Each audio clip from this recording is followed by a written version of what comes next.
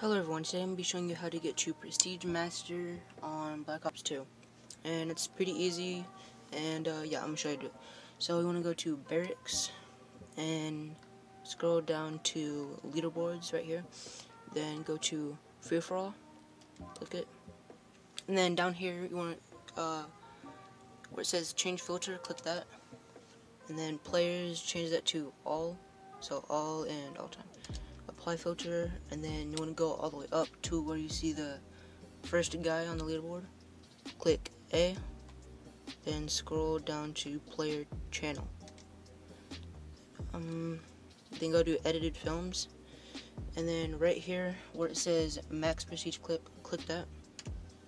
Then yes. Then you want to wait for the thing to load. Alright, once it's loaded, just click start film.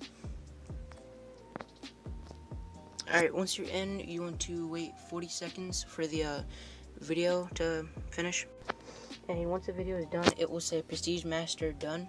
And once it says that, just click pause and go to end film, delete clip. And just like that, you are Prestige Master. So go to public match. You can go in a real game, and like this is what the classes will be like, and you'll have all the weapons unlocked. So instead of just grinding, getting all the guns, you can just do that. And not only that, you have all the calling cards unlocked.